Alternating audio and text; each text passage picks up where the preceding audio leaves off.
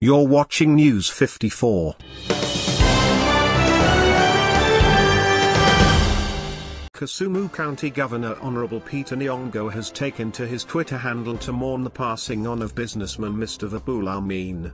According to the governor, the investor was a dependable person who used to power Kisumu blue economy strategy. Kisumu County Governor wrote, "I have learnt with great shock, the sudden death of one of Kisumu's foremost industrialists, Mr. 𝗏𝗏𝗄𝗏. Mr. 𝗏𝗏𝗄𝗏 has been an admirable contact and partner in the restructuring of Kisumu's blue economy subsector and marine business in the larger East and Central Africa region. He had so many businesses in the city that were boosting the economy of the area, hence creating employment.